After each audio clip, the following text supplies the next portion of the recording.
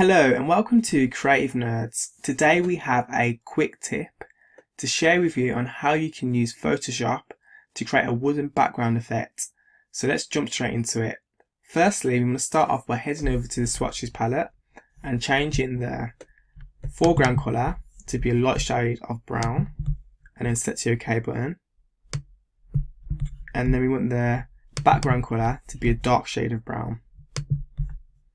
Set the OK button, and then we're going to head over to Filter, Render, Fibers, and we're just going to move up, lower the variance, and then increase the strength so it's thicker grains. And once we're happy with the result, select the OK button, and there you go, we have a wooden background effect. And to make it look a little bit more realistic, we're going to head over to the liquify tool,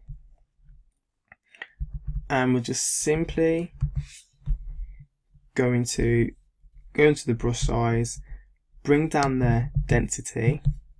I'm just simply going to draw some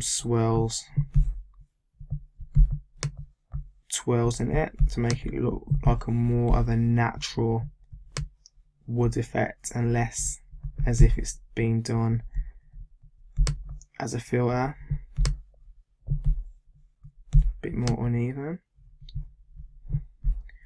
And if you want to add some knots, it's just a case of holding on in that area.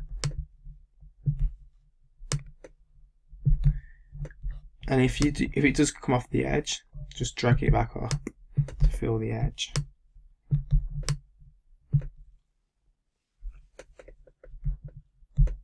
So we're going to drag that up, and then once you're happy with the result and you've added in a few swirls to make it look a little bit more realistic, press the OK button, and there you go. We've created a wooden background effect using Photoshop in less than a few minutes. Thanks for watching this tutorial, and be sure to stay tuned to Creative Nerds for further useful quick tips on how to use Photoshop.